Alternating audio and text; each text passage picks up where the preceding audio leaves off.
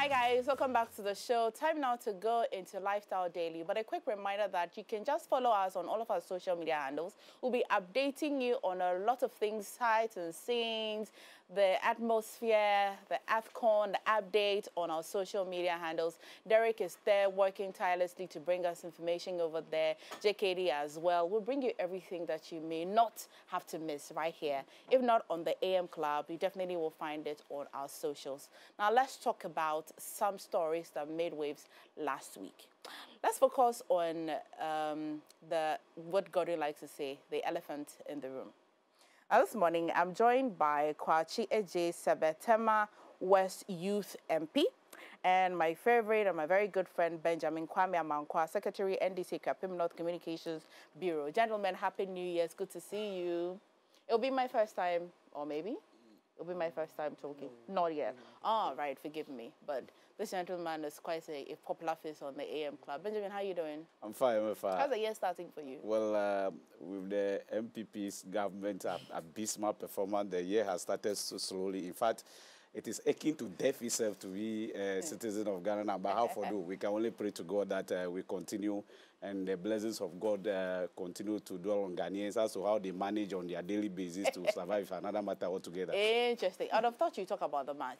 Did you watch the match yesterday? Well, I'm not really a football fan. I don't watch at all. But I am not surprised. You see, when the head is spoiled, you don't expect the middle to be good. The person leading the country is a group of people leading the country are problematic. So you don't expect any aspect of the country to work. So the fact that they've defeated the Black Stars is no surprising because the failure stems from the head and it is going to move through to the middle to the tail. So everything in the country is a disaster. So it's not surprising to me. We can actually link the government to the abysmal performance of the Black Stars in the ongoing AFCON actually. Okay. So, Mr. Serbeh, did you watch the match yesterday? Yes, I did. You did? Yeah. Okay, tell me. What were your expectations before, during, and after? Okay, so I think when I was watching the match, I made some comments, I made some observation that you see for the past 4 matches we have played against Cape Verde, they have never scored us, we have never played, we have never drawn the match. So going in the game, I was expecting a win from Ghana, that we are actually going all out to win this game, but to my expectation, it ended up we losing the game, and I was very sad. I was very down. Like, it actually spoiled my evening, and I wasn't even able to sleep well. Oh. I wasn't even able to get up and do my things I have to do in them because I was really down. Your fellow countryman here says that he thinks that is an extended result of bad management. Yeah, so I mean, how that's even possible, I don't know. I'm not sure he's a true Ghanaian, though, because being a Ghanaian, you have to support your own. So we are all Ghanaians and we are all supporting Black Stars. You can't come and tell me you think from the head to the tail, because the head is not actually functioning very well. It will actually affect the middle or the tail part. I don't actually side my mind with him because we are all Ghanaians and we have to all move out. It doesn't matter. It doesn't matter. It matters. It matters because as a Ghanaian, you have to hold the flag very high to that self-esteem. So, like, I'm not sure he's a true Ghanaian because if you're a true Ghanaian, I'm sure you support Black Stars wholeheartedly. Yeah, finally, we know you're not a citizen. Yeah, we know you're not patriotic. You know, a leader is a strategist who is able to identify other competent people that will work with him in every facet of his managerial work, okay? The appointment of the people to manage, the appointment and the election of the various executives all boil down to the head. And it doesn't surprise you, the results. Exactly. Anyway. Your manager of MX24 may not be part of the day-to-day operations of this station. But by and large, if anything fails, it boils down to him. Yeah, that is actually the analogy I'm drawing. Okay. And so President Akufo-Addo is to squarely to be blamed for the poor performance of the Black Stars in the AFCON. Anyway, let's go with one of the big stories last week. You may have seen, I mean, let's take even a lot of steps back where we saw some billboards mounted and says the new force. There were rumors and then there were, talks about the fact that it would be Nana Kwame Bediako, or what you also know as Cheddar. And finally, he confirmed it during the convention. That really never happened, but he had a presser. tell me what you think about the introduction of that new force billboards, how they entered into the political scene, if we're permitted to say that they've even entered a political scene, because he says that he's not a political party, he is a movement. I'll come to you, Benjamin. How the entry of it, the entrance of it. Let's do a bit of analysis. The man behind the mask. See, when the first time I saw the mask, the voodoo mask, with the writing, the new force, the third force, being a marketer, I told myself, this guy is a strategist. I don't know who it was, but I knew that whoever was behind that mask was, one, a business-minded person. Secondly, the person was a strategist. Now, political strategy is a mystery. Now, everything that will evoke a sort of excitement in people, will make people question who is behind, will bring a lot of people together because they don't understand the mystery. Now, one of the reasons why many people are deceived daily in religion, for example, is that the mystery around the Holy Spirit is something that has not been uncovered. And because this guy has tried to create himself like a mystery, and that is the strategy he used to enter the political space in Ghana, it became something that every single person, you go to Twitter, everybody was talking about him. That was even before we got to know that it was Caesar who was behind it. So I say that. Now, I listened to him again. Then I saw the mission, the vim and verve with which this guy spoke. And when he expressed himself, the ideology, the fact that he said that the political administration of Ghana has been centralized in Accra, and there was a need for decentralization, I realized that the guy has an idea. Indeed, MFA, the appearance of this guy on the stage is something that excites young people because the narrative, the political narrative of Ghana has been monophonic. That is between NDC and MPP. They have been singing the same song. And the young people who are looking for a new song, a new hope, try to identify with Caesar.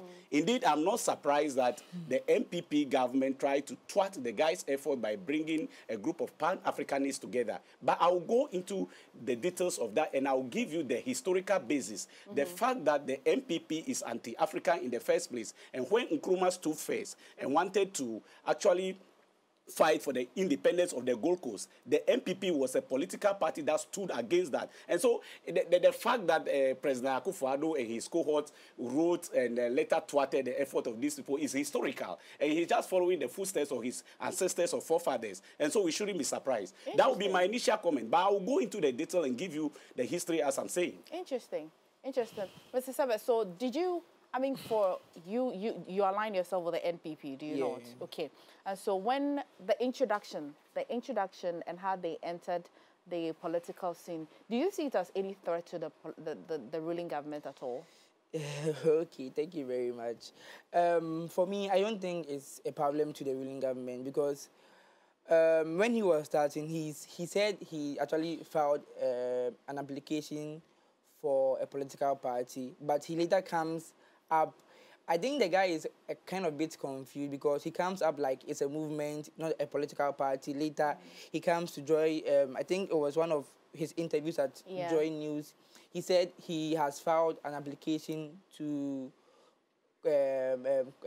create a new political party. And I think with one of his interviews, he said he's not interested in positions. He doesn't want to run for office. Yes, any office. So I get a little bit confused about Nana Kwame Bidiakum because it's like he doesn't know what he wants. He will come and say this thing and later come and say a different thing altogether. With you on that. So for me, I don't think it's a trend to the ruling government at all because he's kind of confused.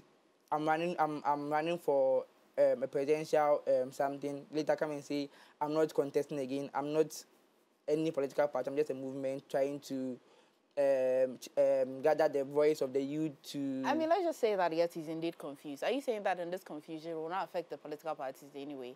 Assuming he says that I'm just a movement, I do not want to be a political party. Are we saying that it does not in any way or indirectly affect any of the political parties at all? For me, I don't think it affects any of the political parties. Because for the ruling government, you are not actually feared or you are not actually shaken by what he is doing because to be a third force in Ghana, it takes a lot. Like it takes a lot. Like what? I would say it takes a lot. Don't forget that you have one that has come out already. That is Alan. Yeah, Alan Kojo-Kyerematen, and that has a direct bearing on the NPP. Yeah. We don't know the numbers yet, but we know that a chunk of people have, you know, have said that they are aligned to that movement, and we would have thought that would be the third force. Is this really the third force, or is actually the fourth? Okay, so they are the new force. They're not aligning themselves to whether they're the third or the fourth, but they're a new force. Whichever force it is, they're a new force. And we're saying that it doesn't have any bearing. I would have thought both parties, NDC and NPP, will be worried. If I may come in, okay. You see, NDC is not worried, but NPP is jittery. And there is a reason. You rightly put it. Alan Kyerematen is a colossus in NPP. He has recently broken away. And if you follow well the Afafranto movement, you realize the gains they are making, especially in the stronghold of the NPP. And so Alan has already posed a threat to the success of the NPP in the 2024 election. That notwithstanding, with Freedom Julius Caesar coming and trying to also mobilize a force, it's another threat to government. You know, they are the ruling government. They always want to stay in power. But I'll give you two instances and the reason, the actual reason why the Blaster Square was taken away from the convention people. Now, the guests that were invited, Pierre Lumumba, Obi, and Arikana. Yeah, Dr. Arikana. When they came to the country, the pre-convention interview they held with TV3, one of the things that Pierre Lumumba said was that the lithium agreement that the government of Ghana signed was bad. That was a pre-interview that they granted.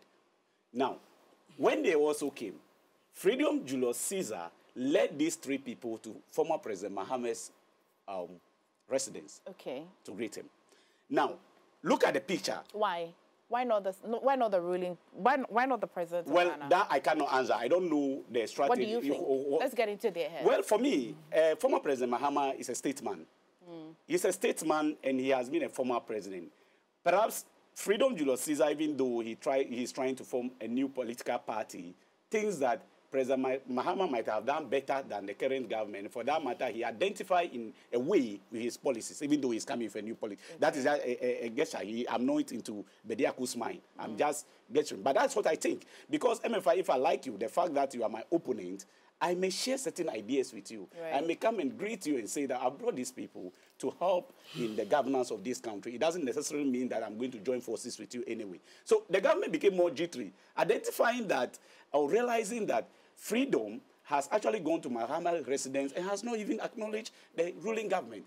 You know, in our politics, when it comes to second round, usually the smaller political parties always join or find way to join either the MPP or the NDC. So if at initial stages this guy has actually gone to Mahama, it also tells you clearly that if it should reach there where we may go to a second round, he might maybe, perhaps, identify or collaborate with the NDC.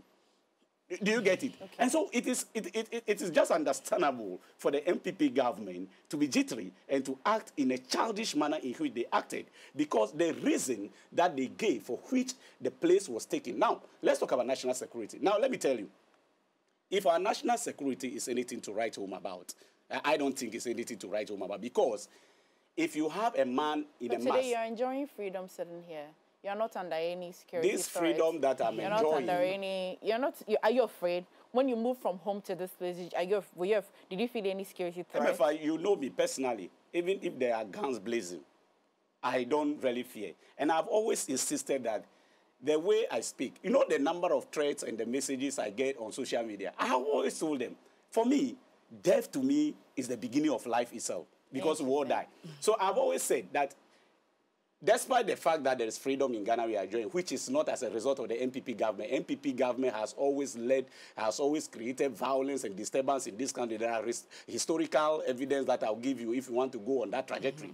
But let me say that the foundation of the democracy that we are enjoying today was laid by former President Rawlings. And it was from there that all the democracy, so if we are to give credit for the peace and the freedom we are enjoying, MPP is far away from the case. I've always told you that the MPP NPP from the beginning of independence was against Nkrumah. And it was the NPP that wrote to the colonial government that they do not want Nkrumah to attain independence and that they will thwart the effort of Nkrumah. This is historical. You can just Google. You come across this. So I'm saying that when it comes to the peace and the freedom you are talking, NPP is far away from it. But let me come to the main issue. The issue is that the NPP is afraid. Look at the political terrain. Every single Ghanaian, even members of the New Patriotic Party, are complaining. They know very well that they are going to lose the election. But why would the NPP be afraid of a guy who is not certain of what he wants? I'm even You see, Can you tell me what exactly you think he wants? Because he really freedom. Yeah. What does he want? Let me tell you how politics works. You know that in politics, timing is very important. Okay. This is a guy who branded himself around a voodoo mask. I've told you that is a mystery, and when you create mystery, people will love to gravitate towards the mystery to understand the mystery. I've told you why these fake and false prophets are able to have following for years without people realizing it. The mystery of it. The mystery of it. Because nobody can actually show you spirituality and show you that this is God. You understand? So they try to hide on innuendos and ways. And people are always eager to understand what the mystery is about. Benjamin, do you think he can become president of Ghana? Julius, what that Jacob Caesar. Jacob, see, let me tell you, frankly, sincerely, when he speaks, I identify with him. You know, the NPP actually, I've never really listened to the guy, but until they canceled the convention, then I started following him. Then I realized that no, the guy's ideas are revolutionary. In fact, I see more of myself in him. Okay? As to whether he can become president, as to whether Ghanaians will endorse him with his tigers and leather wears and the branding and things, that is another conversation altogether. That one will see his smoothness level after the December 2024 elections. So I don't know why you want to thwart the effort of this, especially looking at the guests that were invited. Let's go to Mr. So why are you able to let us in into why you think that they didn't allow that convention, that gathering to happen? So, per what we know is that the early hours of that day, they were alerted not to continue with the gathering. And the reasons they gave, that they had an equally important event happening on that day. And we followed keenly. No event happened that day. Unless, of course, it happened, and we don't know. If you can confirm. We didn't see any event happening on that day. A lot of communique also, circulated suggests that he said he paid 30,000 Ghana cedis for the space and has been refunded at 10,000 Ghana cedis. He's also said, he's been on record to say that he has been in communications with the other presidency, the person who is in charge of foreign and diaspora, communications about that. He's been there. So it doesn't look like he just got up and then was going to do that event. Let us get into why and how the reasons the presidency gave, or the information ministry gave, suggesting that these three people that were on the bill to speak will pose a threat, a national security threat to this country. Are you able to let us in? For now, I don't want to say anything about what you just said, because I have no idea. I have no idea why they actually canceled the program. These are the reasons they gave. One, you don't have to have an idea. I can tell you. One. I know the reasons they gave for the cancellation of the program, but I'm trying to say that from my perspective, from where I'm sitting right now, I don't know why they gave that idea, or why they brought up that thing to cancel the program. You don't have to get into their head, because they've already said it. So let's analyze how like potent those reasons are, okay. and how fair it is to the people that were from different places that showed up that day, because it was advertised keenly and people were ready to listen to these three people. If these three people were delivering a speech anywhere else and it wasn't on this particular platform, people will still go and want to listen. And people have said that it is an embarrassment to us as a country, especially the three people. I mean, PLO Lumumba, it's not the first time he's been to Ghana. Yeah. He actually describes this place as a second home. He's always here. And he has never had to pose a threat to this country than to be on the platform. Was it the platform or the people? Okay, what do you think? I think you can speak as a person. Platform. The platform. Yeah, it was a platform. The platform that won. That we want people that are change makers. We want people that are youth-led and empowering of youth people to come and address the people, the young people. How is that a threat? Peter Obi is right here from Nigeria, and he's been associated keenly with the people, the youth, the young people. How is that a threat? So, as I said earlier on, as I sit here right now, I don't see that thing to be. You don't think it's a frivolous reason? I don't see it to be a like you don't. But do you not think that it's frivolous? Do you not think that it's just? Okay, I would say it's unfair. Yes, I would say it's unfair because if these three people are coming to Ghana to just have a program or like be on a platform to preach or to talk to the youth, and you sit in your comfort zone and say you're actually putting a hold or putting a stop to their program or whatever they are coming to do, I think to me it's unfair. I would be sincere with myself. It's really unfair, and I don't back the government for doing or for cancelling or for putting a hold or a stop on the program, because it's like these are African. How will I put it? These are change makers. Yes, but if you say you think it's unfair, why don't you blame the government for it? But who created the unfairness? I'm saying I'm blaming the government for it because what they did was actually unfair. Because you have these three African opportunities coming to Ghana to have a conversation or to have a conference with the people of Ghana, and it wasn't per what Nana Bedia Kwakye said. The New African Foundation or the conversation program was just a program to voice out the challenges of Africans, and also to listen to the youth and also help them to solve some problems. So I think let's just say that as national security can pick up information that the public will not pick up. And one of the things that we may pick up is the fact that it will be the platform where he wanted to unveil himself. Let's just say. Exactly. MFA. Let's just say. That's the point. If that is the point, how is that a national security threat? It is not a national security threat. That's a fact. That is why the reason... Are we certain? Yeah, we are very certain. Now, an individual, I was going if you're going to use a national platform, the Black Star Square, whether or not you paid for it, if you're going to use it to announce such a personal feat, you don't think that it is more like you sway. So if you come to me to ask for a venue, that you want this venue for this and this and that, and I later pick out that what you pay the venue for is not what you stated for, you're misleading me. And that for me, if I'm the head of national security, what do you think? MFA, you see, earlier on, as national security, even before Freedom applied for the venue, national security, a good standing one in any country, should be known who is behind this mask. Even from the beginning.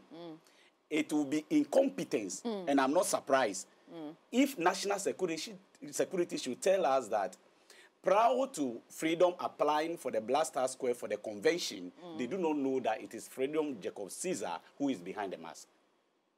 You want to tell me that people go around in your capital mounting billboards with voodoo masks, and national security is sitting down and doesn't know who is behind the mask? So the fact is that national security knows that it is Freedom who is behind the mask. That is one. Hopefully. We are hopeful that they know. Okay. We are hopeful that they did their good job and they know. Okay. Do you have something to say? Yes. Let's assume. Let me just finish. Now, when Freedom applied, or whoever applied for the Black Star Square, of course, we don't just apply for a public space, they give it to you. You have to state the reasons. If possible, they will invite you and question you on what you have to use it for, isn't it? Now, this is a venue, a public space, and you should know that Article 21 of the 1992 Constitution of Ghana gave us freedom of speech. The fact that it's a freedom of assembly. The president himself on the Constitution Day says that he guarantees the freedom of speech of people and the assembly of people. 5 hours after that speech, he went to cancel an event where law-abiding citizens of Ghana want to assemble and listen to sensible voices that will help in the emancipation of African continent and Ghana for that matter. Mr. Serbeh, what do you have to say? Okay, so to what you were saying, to what you were saying the government, you were saying it was if you come for a space from me and tell me that this is what you're using the space for. Okay, so from his interview I read, he said he didn't want to disclose himself as on the that man. day. Yes, on that day. Yes. But he was actually taking time to just use some time to get to reveal himself that he's the man behind the mask. So, per what you are saying, I think with the national security, he actually did some investigation to get to know he wanted to reveal himself, but he came out to state that he didn't want to. But but how do you punish a crime that's not been committed yet? Oh, but sometimes you can telling me that you have the mens rea. Okay, so everyone knows Nana Kwame Bediako is the founder for New Africa. Is it New Africa Foundation? Yes. Yes, and we know that he's the founder, so he actually applied to use the Black Star Square. Okay, so since it's known that he's the founder for the New Africa Foundation, it is kind of, how do I even put it? Kind of put it any which way you like. kind of known that he would actually do something. So we preempted his actions. Yes. And sometimes you can foresee some crimes to be committed. Yes. Sometimes you see, you know that before you determine a crime, there must be the actus reus and the mens rea. But at least he's got them. They are able to determine the How do you determine the mens rea without the actus reus? You can't actually charge anybody for committing a crime by just saying based that as I'm here, then I said I've detected that you were going to kill me. MFA was going to, you are going to kill me. So that is why I cut your throat. So anyway, guys, so I think I've spent a lot of time on him. My time is nearly up. I want us to talk quickly about Kennedy Japan and his comments. Would have gone into the agreement that we wanted KPMG to look at, but that's a whole. We have to go back to what the Fourth Estate actually found out and all of that. So we'll take time and do that. But let me take your comments briefly on Kennedy Japan, on Francis Asensio-Boakye. I have consistently maintained that Kennedy Japan is a blot on the political administration of Ghana, and being a member of parliament has even made it worse. And I'm not surprised. He's out there. He seems to be above the law. Thank God he went to US to sue people, and he has seen his smoothness level, like the way he behaves in Ghana and things that he can just have his way around. When he went to US, he tried it, and he saw his smoothness level. But let me face the real issue. The issue is that he has alleged that some person who has served as a deputy chief of staff is engaged in corrupt activities, and if they vote for him, just gonna let the cat out. You see, in a serious country, a person of the caliber and the status of Kennedy Japan, who is a member of parliament, should have been invited. Because what you are saying is actually a crime. If you say that somebody has collected $20,000 to allow people to see the president, that is a serious and a damning allegation, not only against the individual, even against the presidency itself. But an individual came up to do an allegation, and the government or OSP or nobody, I don't know yet, but I don't have any information that they invited this person, the said person that accused Francis Asensio-Boakye, that at the time that he was at the office of the president, asked that he pays $20,000 before. We've not seen that, so why would you want to single out? You see, MFA, what I'm saying is that if I stand here and made an allegation, I'm nobody. You can forget about it. Kennedy Japan is a statesman. He is somebody who is a member of parliament. So his words carry weight. That's the point I'm making. If Kennedy Japan points accusing finger at anyone, it should be a point of concern for us. Is it a point of concern for you guys? Yes, it is.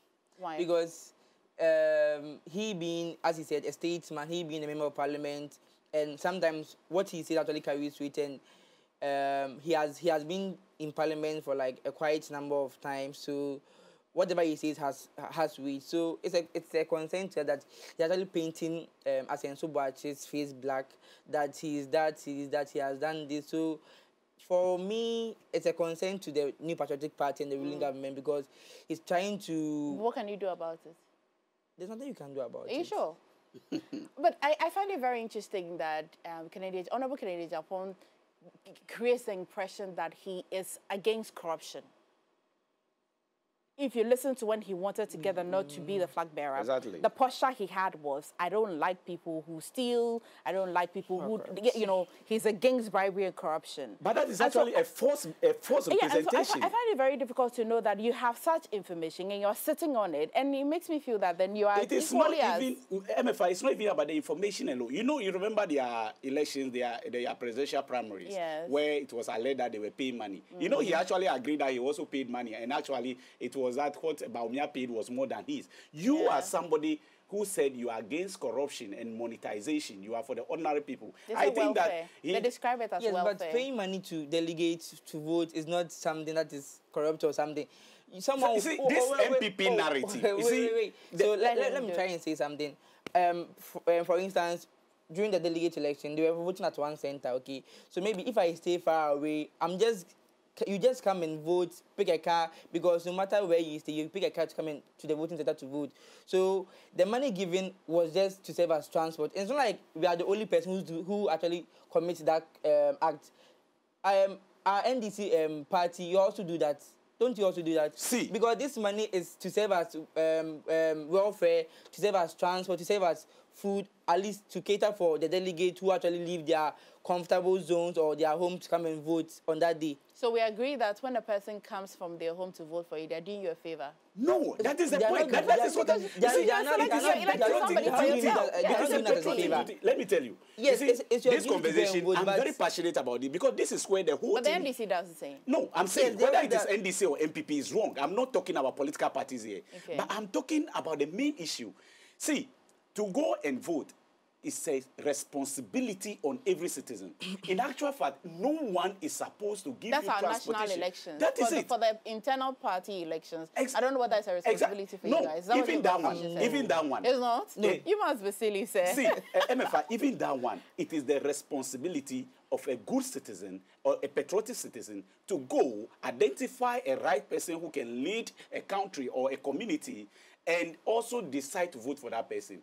This responsibility does not require in return any form of transportation, feeding, or anything. That is why it is patriotic duty. You see, this narrative that the MPP is bringing... Who usually conducts the elections? EC, isn't it? Yes, it's EC. Yes, it's EC. So why are we not taking the voting centers closer to them if we really want to take away the logistics, which is the reasons why we've been giving that? That's why they pay money. The question we should even be asking is, do you know the reason why the EC is having district branches and all that to make the election as more decentralized. But as a political party, the EC actually supervise. Don't you think he should be invited to the disciplinary committee? Okay, so let me say what I have to say right now. As a political party, I have the right to decide how I want to go about my election. Within the confines of the laws of this country. Yes, it can't be outside of the constitution. But the EC's duty is to supervise my election, not to kind of... but the rights of citizens are still the same across the board. It does not. But still, I decide to have my election at one center. The EC can't decide for me to actually spread it across various constituencies. It's up to me as a political party, if I have the necessary funds, to spread my delegate election around other constituencies. And that you don't want? Yes. You rather pay for the welfare? I'm not saying you rather pay for the welfare, but it's something that comes down to the political party. You are making too generic assumptions because the EC has guidelines. Before the EC supervises any election in Ghana, there are guidelines. If you don't fall within the guidelines of the EC, they will actually not come. So don't make it as if that the political parties can do whatever they want. I'm not saying they can do whatever they want. So if you want to address a specific issue, let's focus on that and let's address it. Okay, gentlemen, thank you so much. I am thinking that the MPP has created a monster. That's Kennedy Japan. And the monster is about to swallow them. Oh, yeah, it will devour them, of course. But anyway, things that we see, we also see in the NDC. Today, you are not on duty, that's why. But gentlemen, thank you so much for joining us. See you again another time, okay? All right, guys, that's just about it. We've got a very interesting plug. And again, I want to remind you that we're going to be bringing you everything that you're missing at the AFCON. We are in Côte d'Ivoire with you. We're there with you. And we bring you sightseeing, food, culture, music, fans, reactions, and everything right here on the AM Club and even on MSN4 television and even more on all of our socials. So please be on the lookout. Time now for the plug.